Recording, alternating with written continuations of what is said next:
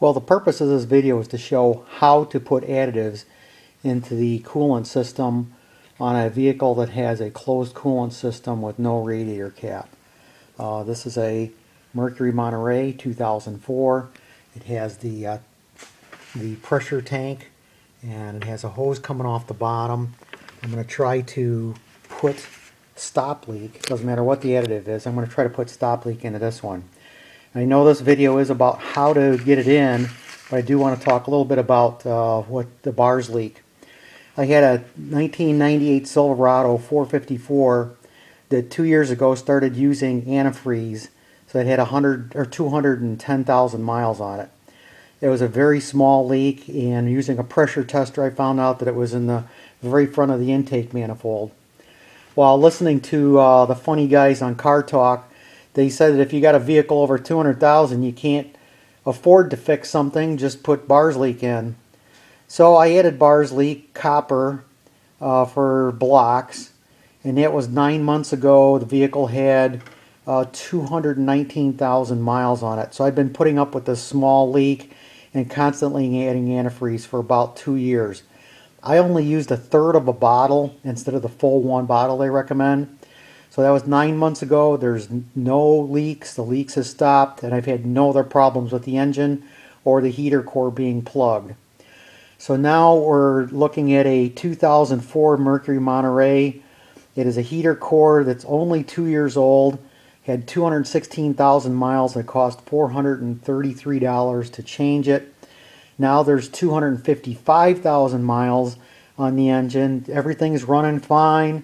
I hate to junk the vehicle just because of the heater core's cost is more than the value of the vehicle because it's not that rusted out or anything.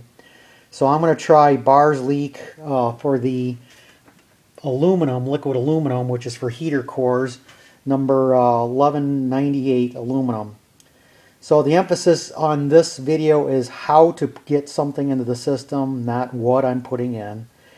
And I'll comment later on how long the bars leak lasted or if it actually plugs the leak in the heater core. That is, if I keep the vehicle. I don't plan to keep it too much longer at 255,000 miles. But after I get, my plans are to remove that little hose down there, 3/8 hose. I guess I should have put a stronger light in here. And then put a funnel on it, and then open up either the picklock on the radiator. This van does not have that, so I'm going to have to just take the lower heater hose off just a little bit and let some antifreeze drain out, which will suck the fluid in. And you'll see that in this hose setup and the funnel setup in the next video or next section. Okay, now I avoided a lot of mess by letting my system lose enough antifreeze, just enough that the overflow reservoir, the pressure tank reservoir, was empty. It just emptied out yesterday. So I do have a big container underneath to catch it, but not much came out. So what you want to do is you want to get a funnel that's going to be about the same size as the opening of the tube. By the time I put the hose clamp on, it should be fairly watertight. And I'll be able to put the bars leak into the funnel and then open up the picklock, or in my case I have to remove the lower radiator hose just a little bit to let some fluid out and then let the bars leak in.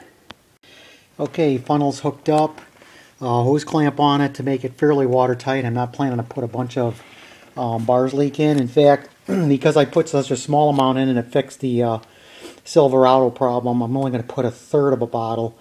I'm of the philosophy, if some's good, more's better if it ain't worse. Well, I think anything that can plug up your radiator is going to be worse. So I'm just going to try to put in just about 1/3 of a bottle and see if that solves the leak. If it doesn't, then I'll have to put in some more later.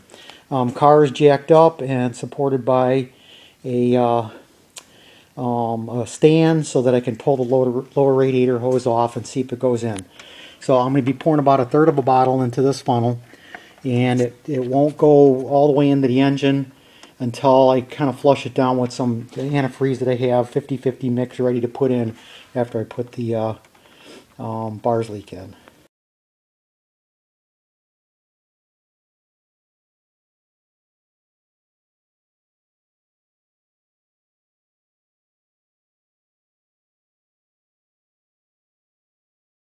Okay, so I'm at the point now where I put about a pint of antifreeze in the funnel. Went down, opened the lower radiator hose, or pulled it off just enough to probably let out about another pint. So now when I hook up the hose back to the lower connection on the reservoir, I shouldn't get a spill out of this hose that would include some bars leak. It should have been flushed down all the way into the system. Okay, the hose is back on. No bars leak or antifreeze came out as I put it on. So now I'm going to fill up the reservoir to the hot position and then drain a little bit more out of the low radiator hose just to make sure it's got all the bars leak into the actual coolant system. Okay, this completes the video, and two corrections from the other day. First of all, there's 255,000 miles on the car. Second of all, instead of putting in 1/3, I ended up putting in about 1/2 of the bars leak. Yesterday, I followed all the other instructions other than the half bottle, ran it for 20 minutes, shut it down. And then yesterday we went on a trip, 210 miles round trip. And this is what the results are. I had filled the tank right to the bottom of this is the minimum position, 4 hours of driving, and we're at the same spot and there's no drips underneath the car.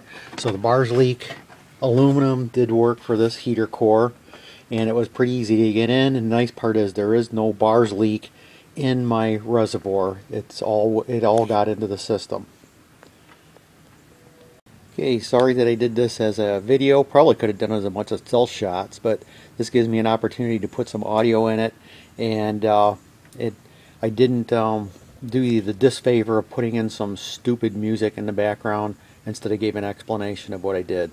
So hope you enjoy this and like this if you found this useful.